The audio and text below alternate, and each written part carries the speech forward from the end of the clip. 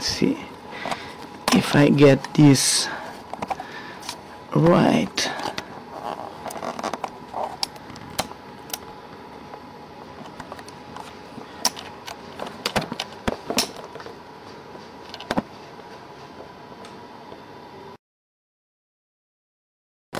Did you ever took pictures, Zerka? Yeah, what? Pictures. Did you use cameras or not? You never use cameras to take pictures. Yes, we made pictures, of course. Yeah, you did. We did motion pictures, certainly we did. Started in the 40s. It was, I'm assuming that it was simpler at that time. There is a very, no, right, it was very unusual. And we had the first sound camera that was available at the time. Well, now I think it's working. Let me see if it worked. Let me make a test here, just to check if it's working. No, Zerka, what I would like to ask you actually is the following. I was looking at the psychodrama third volume. I need to do something with this water. There's a little stool in the... Yeah, so let me take... Through with this? No, he's bringing the stool for me to put the water. Okay. Yeah, this is a little bit... It's better. Yeah? Fine. It will... Yeah. Notice the color red. I covered that myself. Uh-huh. Yeah. No, what I was trying to tell you, I was looking at the third volume of psychodrama, and then I found I was not able to read before. Then I found a small publication called Psychodramatic Rules, Techniques and Adjunctive Methods, Right. that I thought that it's a quite simple way of introducing psychodrama for people who don't know, and because our people are not necessarily familiar with that, so I thought about going through a little bit the rules and the techniques and ask you a little bit about that, and if we can show something, we can do that. So this is, then when I took this, how do I call this? It's not a book, it's a booklet. We call it a monograph. A monograph. Then I realized that in the third volume of psychodrama, it's there, but in any case.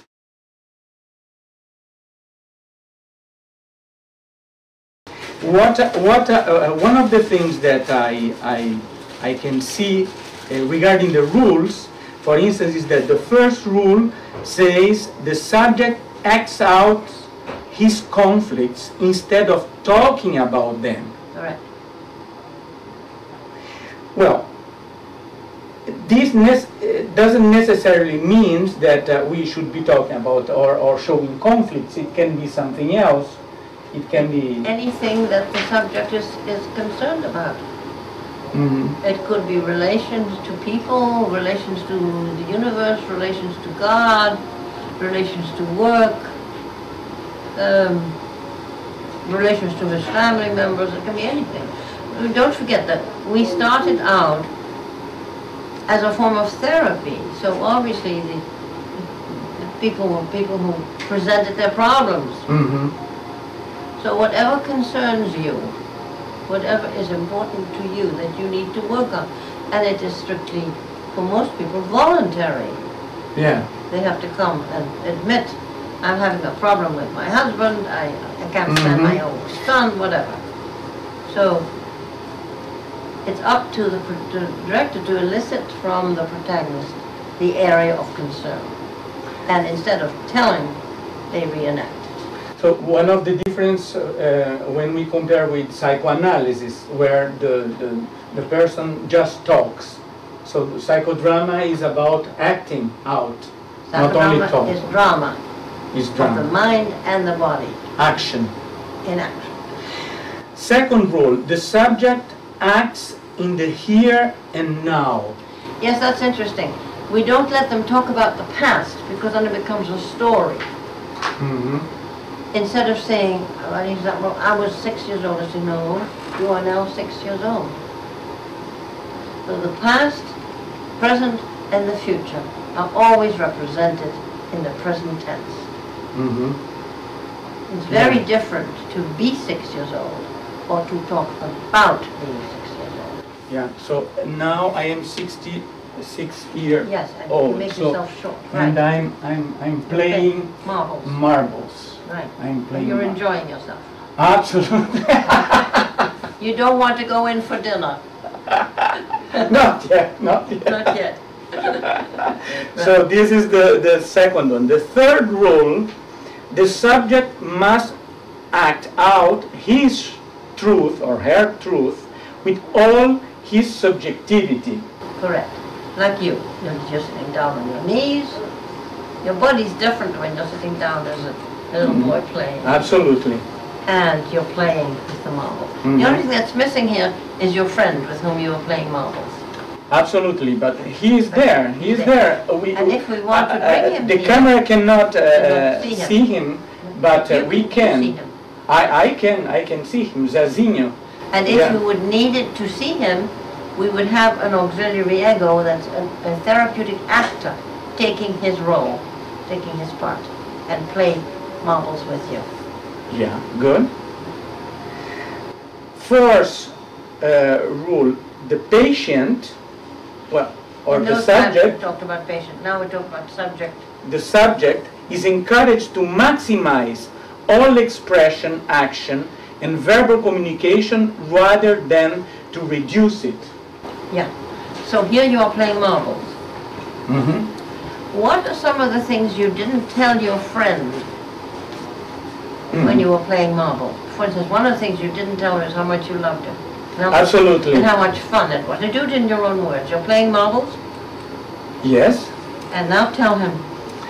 You know, I think that I play well marbles, but you excel on that. I know that. I never said that before, but now I can tell you. You beat him at his game. That's not easy to do. You are really excellent. You are really excellent, Zazinho, on that. Good.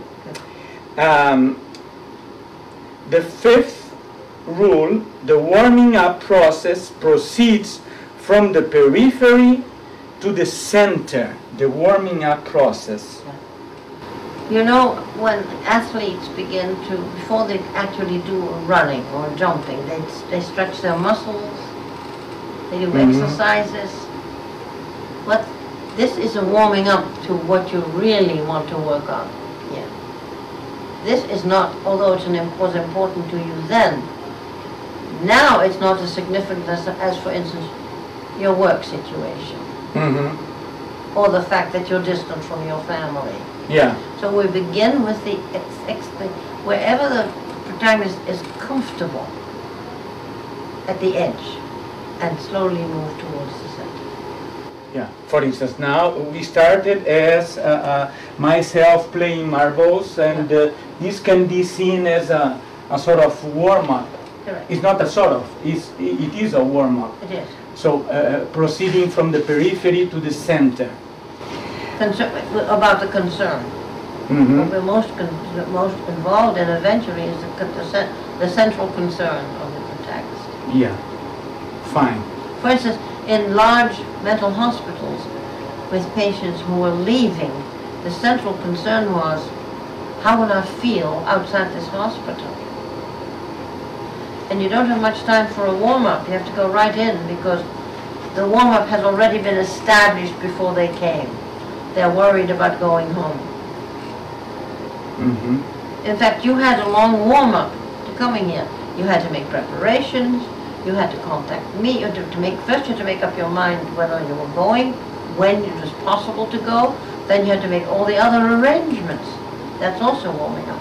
We don't realize that many times in life we are warming up to an essential scene or series of scenes or relationship. Mm-hmm. It happens in steps. Fine. Yeah. Rule number 6. The protagonist will pick the time, the place, the scene, the auxiliary ego he or she requires in the production of his psychodrama. Right. Now what we didn't do here, first of all, we didn't have an auxiliary ego, but you imagine the auxiliary ego. We also, we knew you were playing outside. We knew it was daytime. We knew you were playing marbles.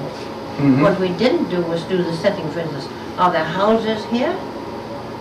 Is this a garden? No, last year it was a garden. You said Yeah, it's a backyard. We set the back. We set the backyard when we did that. To help you warm up. Yeah.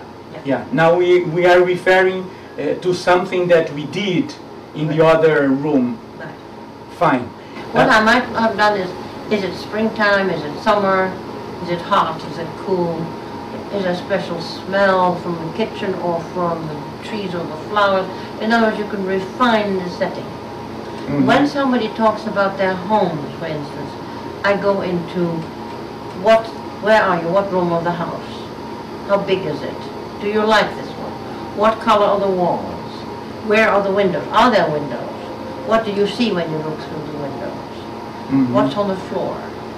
Are there books here? What else is in this room? In other words, it goes very specifically. But that's when people are doing their psychodrama. You can do it as specifically as you want to.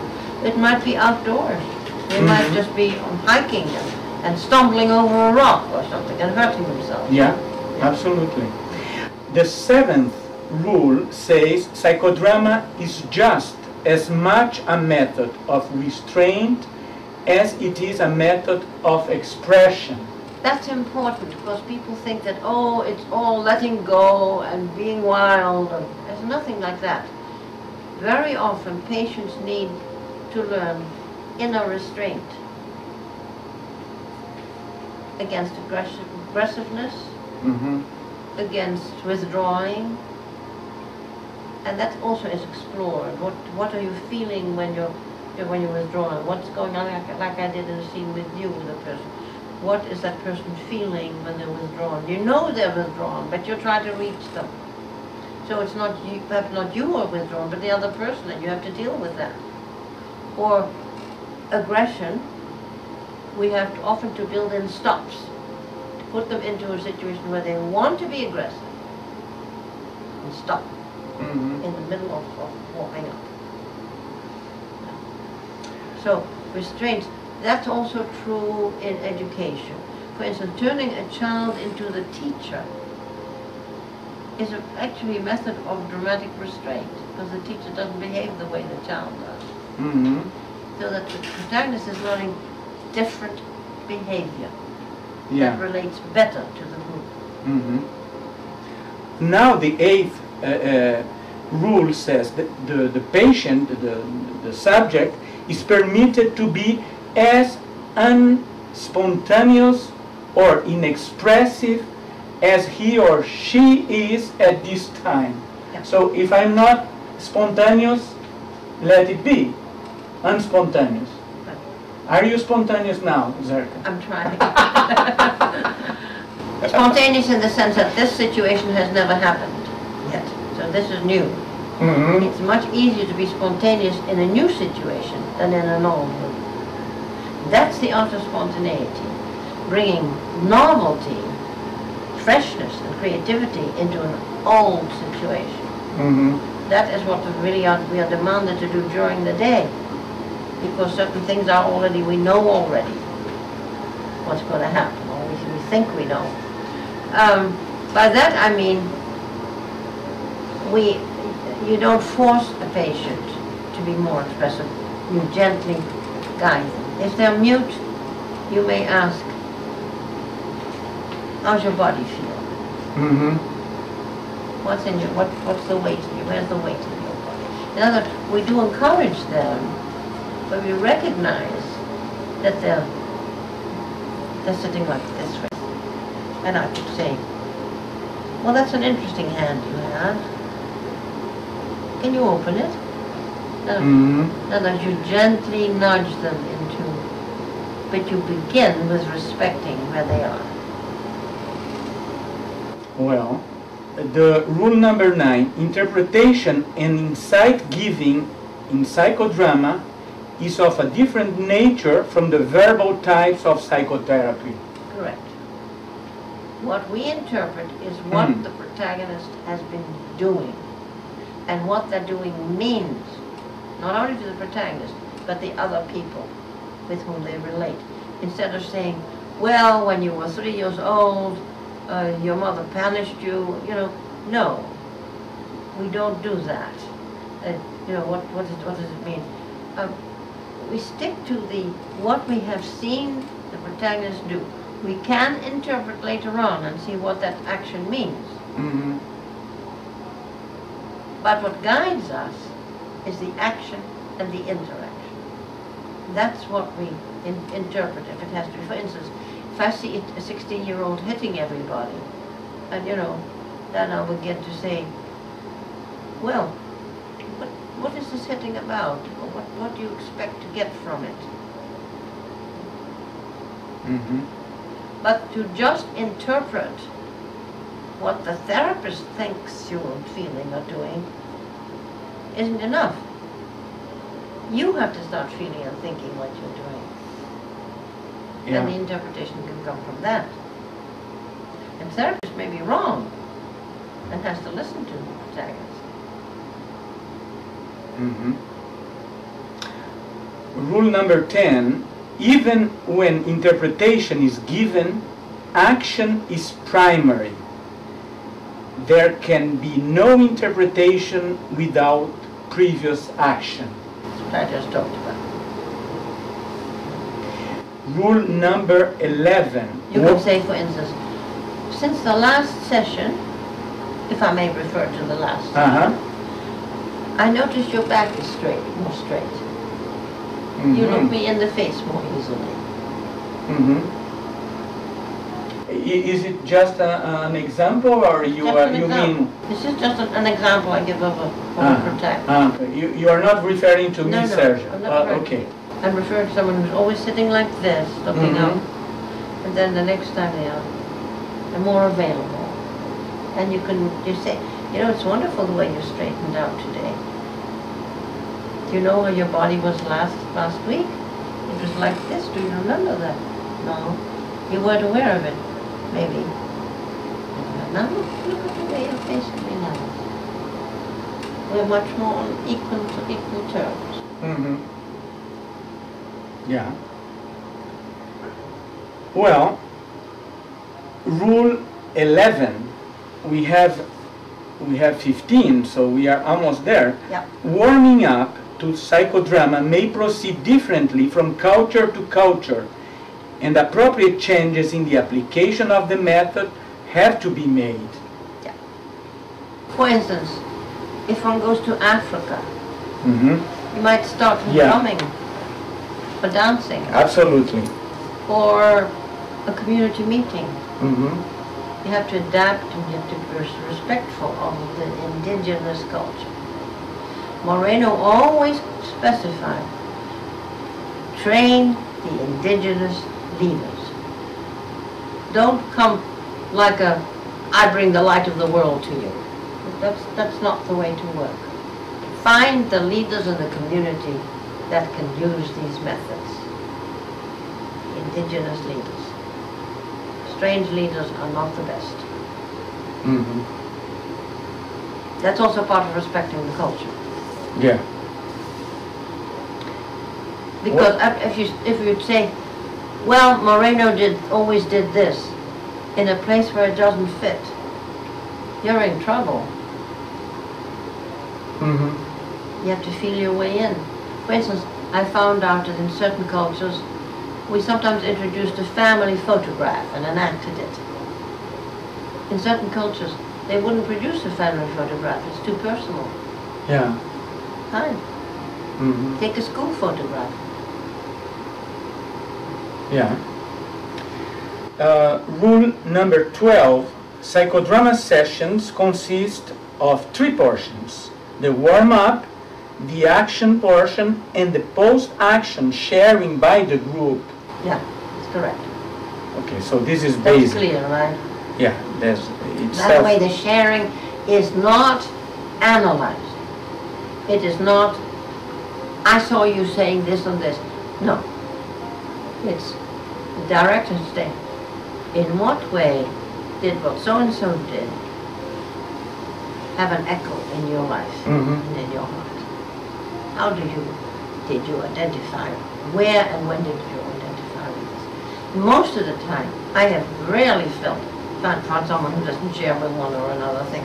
If they don't want to share, that's their business. But what it does is, the protagonist has been taken out of the group physically for a while, and now it's being and emotionally, now being reintegrated physically and emotionally back into the group. So that is really the verbal aspect of group psychotherapy.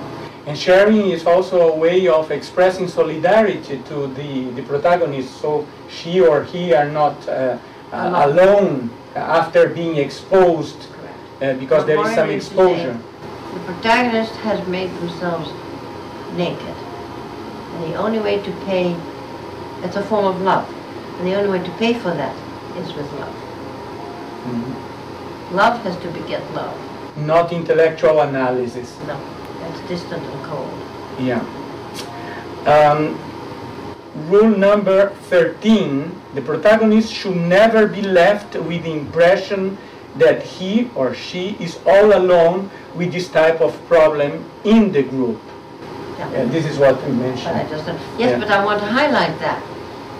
Moreno had a little boy brought to him who had just come from home to boarding school.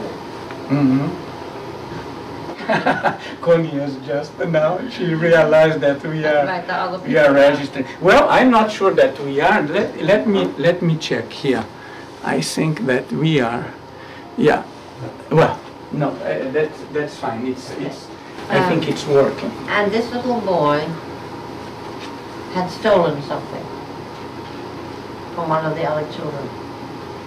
And Moreno began to share with him that he had stolen something when he was a little boy. And then he asked people in the group if they had ever stolen anything, any little thing. And I know I stole something, and I told him. What have you done, Zerka? Well, you'll read it in my book. What impressed me was that Moreno put himself first, as the first culprit. He didn't ask the group yet. He said, well, you know, in fact, if I remember, the little boy had stolen a pen and pencil set from Moreno's desk. And Moreno said, you can keep the pen and pencil. He didn't take it back. Well, exposing himself is a way also of stimulating, warming up other people to do the same. Rule number 14.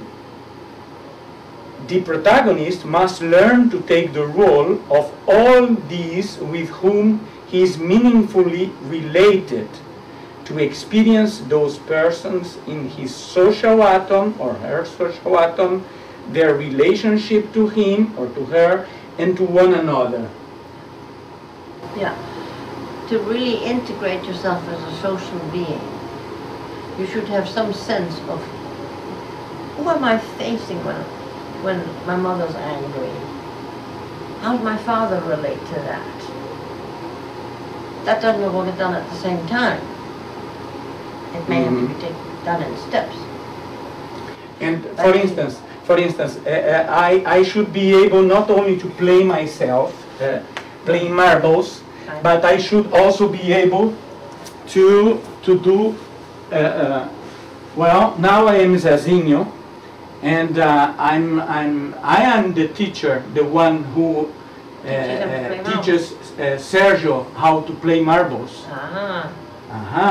And I'm 7 years old. I'm quite clever also, you know. Yeah. Sure you are. Do you love Sergio? Yes, very much. We get very much together. We play marbles. We go to the streets. You know, I do some shoe shining. Oh, and right. Sergio is also trying to do some. He's not good, is he? Not as Well, good not as as good as I am, but he will improve, I'm sure. Tell me, are you closer to him right now than any of his brothers? I feel myself very close to him. I have to ask him about that, Yes. but I feel very close, very close. You know, he has just one little brother, Paulo, and we are very close, but Sergio is my very good friend. Good. Thank you for coming today. Well, so that was the rule number 14. The protagonist must learn to take the role of all these. What was it like for you now to take your friend's role? It was, I felt very well, because it took me a long time before meeting my friend, my old friend again. Oh, good. So I'm feeling very, very, very happy about it. Sure. Sure. Well, the final 15th rule: the director must trust the psychodrama method as the final arbiter and guide in the therapeutic process. One could say in the pedagogical process also, not only therapeutic. Right. You have to feel that this is the best method you can work with. If you don't believe in it, don't do it. Mm-hmm. Because it's very delicate and has enormous consequences. So either if you don't trust it and don't feel you're doing it to your own satisfaction or the satisfaction of your protagonist, it's contraindicated. Mm-hmm.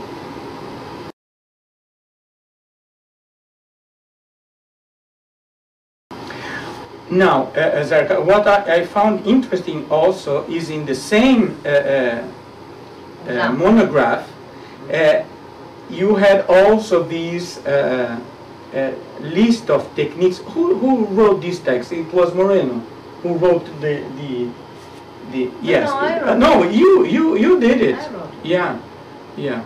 Yeah. Moreno. When I said it was Moreno, you are also Moreno. Right. The female Moreno. So you did that, this text. So you. He just suggested one day it would be nice to have some kind of summary, and that's all. So I did it. Mm-hmm. So one of the techniques now, talking about the techniques, the first one is soliloquy. Yeah. So if I understand well, in the soliloquy thing, I am Sergio. I am 6 years old, and I just wanted to tell you how happy I am being together with Zazinho again. That's not necessarily it. That's not necessarily soliloquy. Imagine you're playing out marbles, Mm-hmm. and your friend is teaching you. You're not speaking to him because you want to learn, but your soliloquy is, he's so much better at this than I am. Am I ever going to be as good as he is? Or whatever. Understand? Mm-hmm. So myself talking about that. Yourself talking about what you're experiencing. Uh-huh. Sometimes a soliloquy is, you're sitting in front of a boss, and he's being very bossy. And not you, but a person. And you feel, oh, this man is such a bore. He keeps telling me the same thing. I never learn anything new from him. And he treats me like I'm a nincompoop, you know? That's the soliloquy. He treats me as if I'm worthy his considerations. You can't do that in the scene, but you can do it in the psychodrama. Yeah, and speaking with myself is as if I was alone. Right. Then there is. Remember Hamlet, the famous soliloquy. If Yeah. anybody ever remembers anything about Hamlet, it's his famous soliloquy. Uh-huh. The second technique is what you call the therapeutic soliloquy. Therapeutic soliloquy is, I'm really better at this than I thought I was. I'm really better at my job than my boss thinks I am. I'm good at my work. Mm-hmm. I have to let him see that I'm good at my work. You know what? Since I started playing marbles, I am pretty surprised how much I have improved on doing that. And there you are. Okay, technique number 3, self-presentation. Well, you already did that. Yes. That's already on this. So the one I started doing... I am so many years old, I am playing with my friend and I'm doing such and such. Good. Yeah. Then the fourth one is self-realization. Yeah, that's in, for instance, let's say that this was not a good relationship. Not this particular one, or, or anyone. And you realize that you really don't enjoy being with that person. I don't really know if I want to be with that person. I have to think about this for myself. Maybe, you know, I have another friend. I think I'm going to spend more time with the other one. I'm worthy of a better relationship. The other thing is a situation that has never happened, but that you desire to have happened. It's also a form of self-realization. I wish I had talked to my brother on the phone before I became so angry at me. I wish I'd written that letter I was planning to write and didn't. Yeah? You can do it right there. Yeah. And then there is the fifth, which is quite impressive. Hallucinatory psychodrama. What? Hallucinatory. I don't know if hallucinatory. Oh, that's mental patients, what they are hallucinating. And you will read about that in my book too. How to produce that. Okay, so this is something that has to do that we used with mental illness. The emotional and hallucinatory content. Yeah, you'll read that in my book. Then we have the double technique. That's you know, the double has been a shadow figure in much literature. Dostoevsky wrote a beautiful short story on the double that everybody should read. But it was a double that turned against the protagonist. In psychodrama, the double enhances the protagonist. For instance, I'm standing next to this person and I'm feeling, oh, I'm so sad and I can't tell anybody. My boyfriend just left me and I feel awful.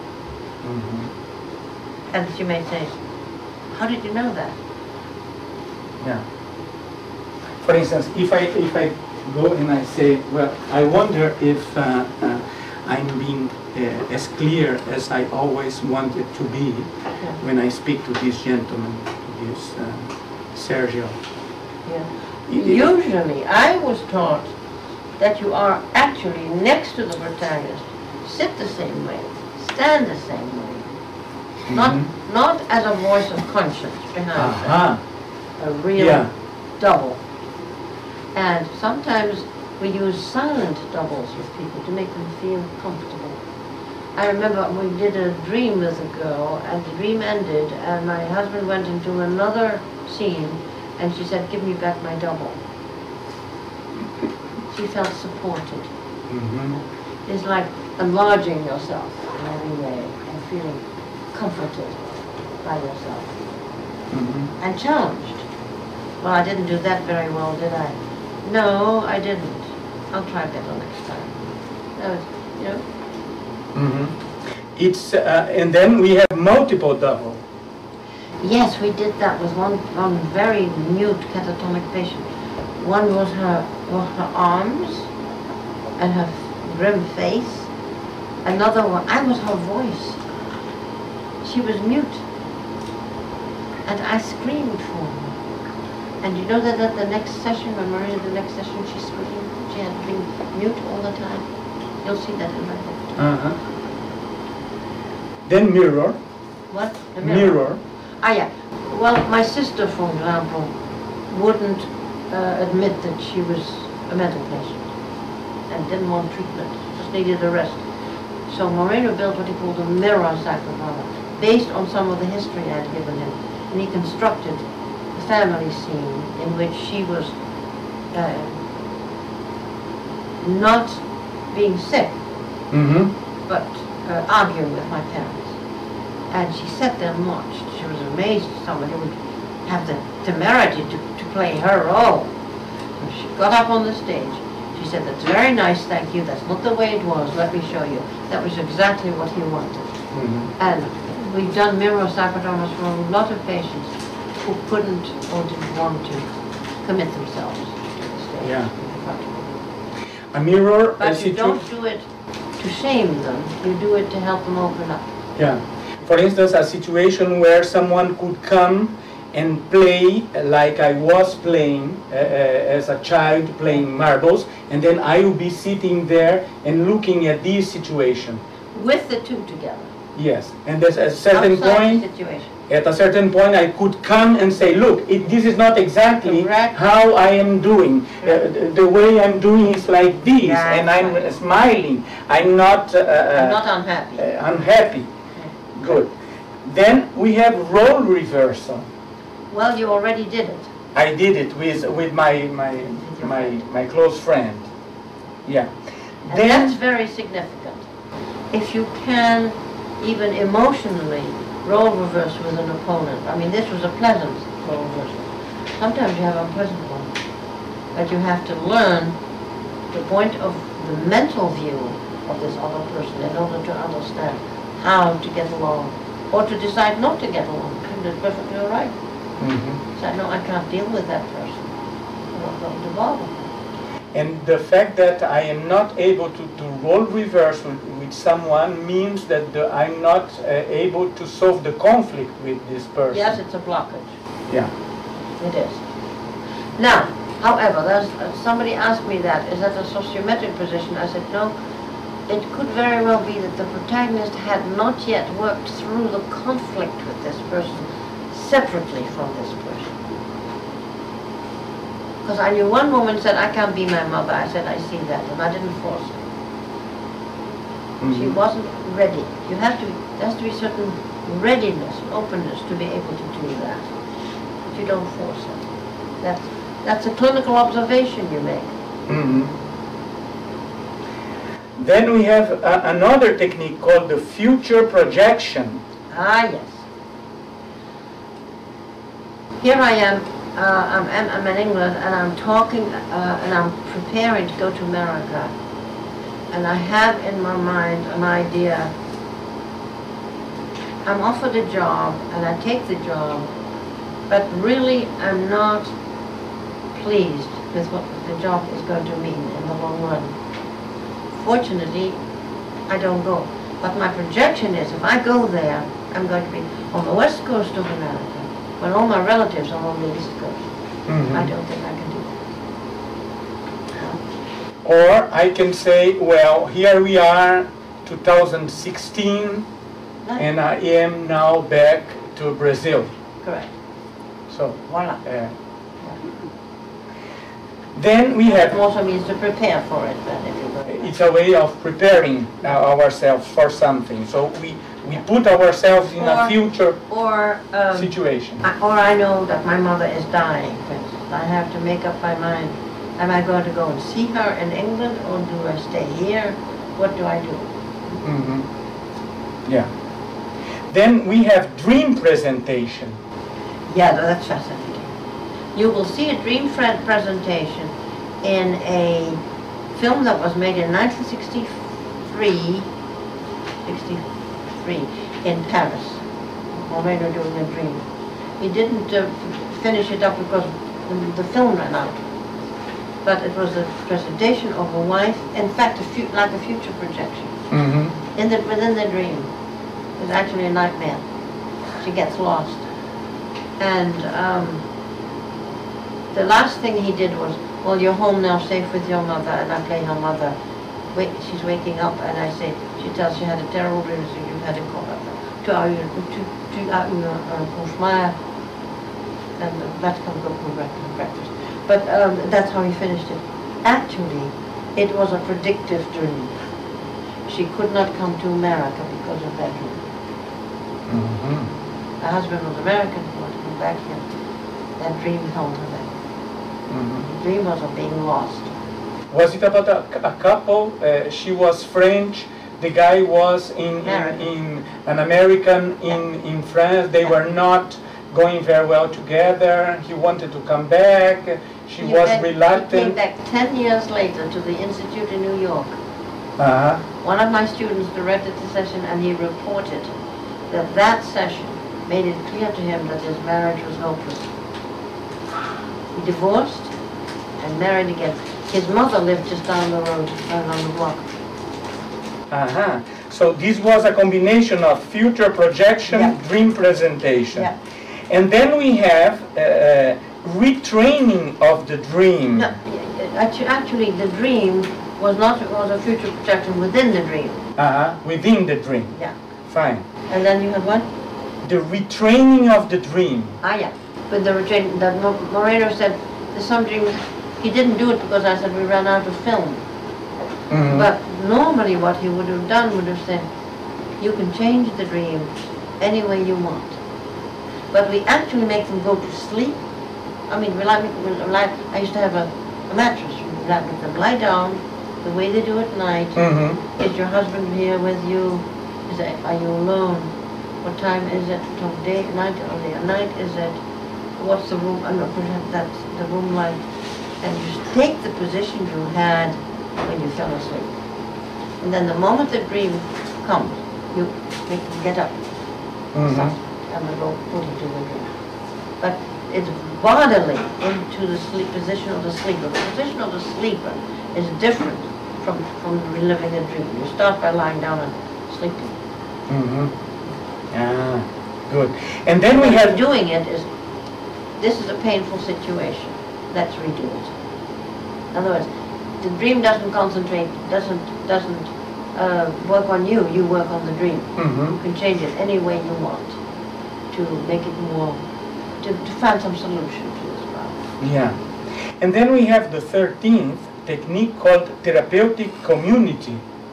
What about that? That's when people get together for this, treatment of drug addicts or any kind of addiction.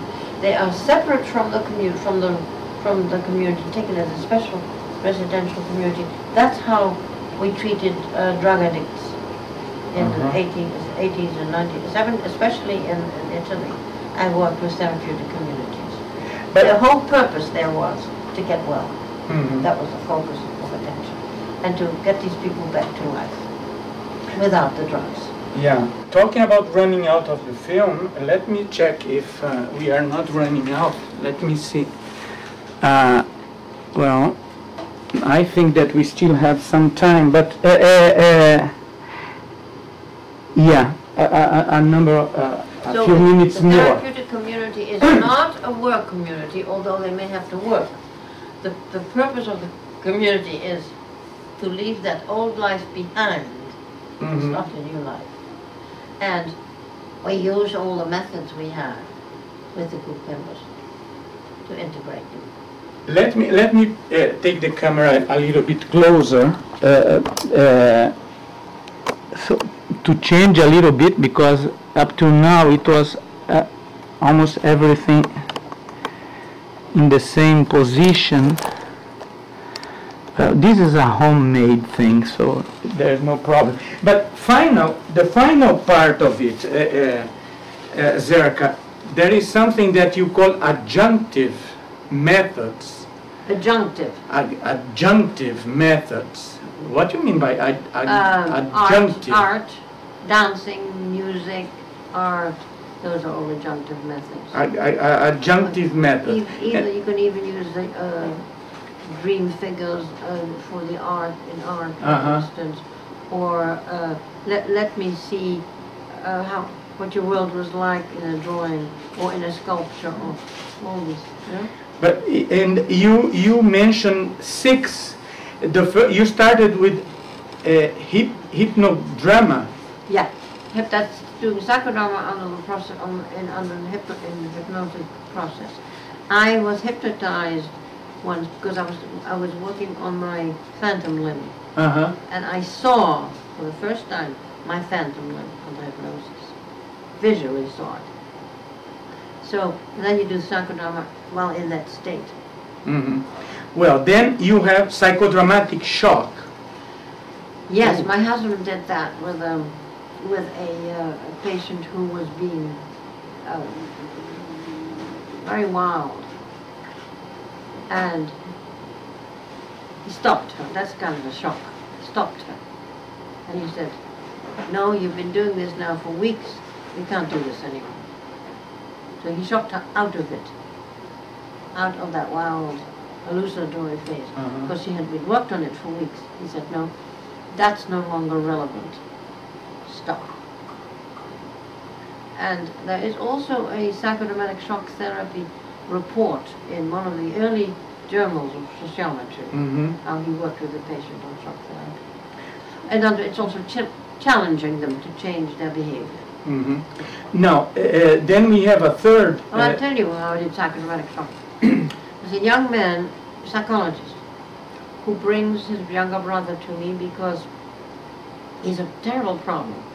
He lives with his parents, but the fact is that his parents are aging and they're moving from New York to Florida.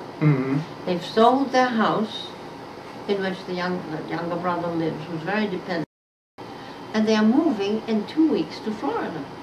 And he has refused to find another place for himself. So I said, all right, I understand. It's now 2 weeks from now, your parents have gone. You're standing on the street with your suitcase. Where are you going to go? Yeah. It worked. It shocked him into the realization he has to do it. But it was shock therapy in a gentle way. But realistically, they're not here anymore. You have to think of doing something for yourself. You take the person by surprise by presenting something that is unexpected. You intensify the experience in a way that they're not able to do themselves, in order they can see what they're doing to themselves. Yeah. Then we have improvisation for personality assessment. Personality assessment. Yes, this means a young man is looking for a job, and it's his first job, and he's very nervous. So we improvise the scene to make him feel that he can manage it. And also, we do that also with assessment. I mean, you have some people who are difficult to deal with in your world, and you think, how can I assess their personality? Now, a psychodramatist can help you with that. Then, didactic psychodrama and role-playing. Yes, that's an educational form, obviously. Yeah, using role-play. You're the student, you're the teacher. This is the context of the confrontation. That's it. And it may not be a real one, but it may be something that the whole group has experienced at one time or another. Yeah. And now let's reverse. Then you are no longer the student, you are the teacher, and you take that role. Yeah. Fine. It's taking a role other than the self, but it's reality-based. Then there is something here, psychodrama combined with narcosynthesis, LSD, Oh yes, etc. that's using the various drugs. Actually, it didn't work with LSD. Narcosynthesis is when they used to put people under medication. We had insulin shock. Actually, we found that the more medication you use, the worse it is, the less the psychodrama you can use. But there were some people who were trying to do that. And then finally, from your list, you have this family psychodrama and family therapy. Yeah. Well, you saw the article I showed you. Time, reality, space, reality, and the family. We worked with an entire family. I think if you are interested in that, it's very specific on how it worked. Yeah. Working with family. I think it's in my book. Yeah. In the last book, there's the quintessential Zerka. Yes. It's in there. Yeah, yeah, but people don't know. People who are. Right. No, it's Well, very interesting to work with the whole family. But from all these, Zerka, now it was, this paper was, came in, well, at least here, 1982. I'm assuming that this was written before, but do you... It was written before. That book is, what date is that book? This book is, was done in copyright 1964. Okay. It was done in 64. Yeah. And there's how many copies? Sorry, 69. 69. 69. And what does it say there on the monograph? Well, the date of printing was 82. So that was later. Yeah. But is there any update that you think that no, it's... I haven't updated it. No, but do you think that there is something really new? Oh, if I that, did it now, I would write it probably differently. Mm-hmm. Use some of the same ideas, but describe them differently. Mm-hmm. Well, that's it. So, to end this, if not yet ended, so how we could end that video? Yeah, on what? How could we end the final part of the video? Okay, well, all I can say is I'm not assuming you can use all these methods. This is strictly for teaching purposes. Mm-hmm. Yeah. Right? Good?